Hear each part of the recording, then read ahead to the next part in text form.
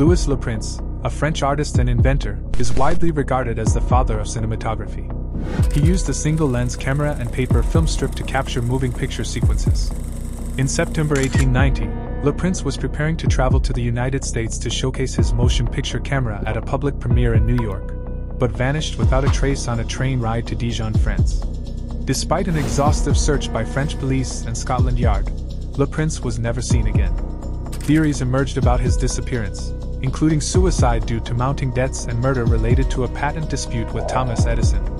Le Prince's widow and son brought a lawsuit against Edison as the inventor of cinematography, with Edison experimenting with celluloid film. Louis's son Adolphe Le Prince was found dead on Fire Island, New York, while the case was ongoing.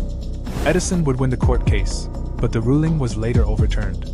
Nevertheless, Edison gained control of the US film industry by reissuing his patents, maintaining dominance for several years.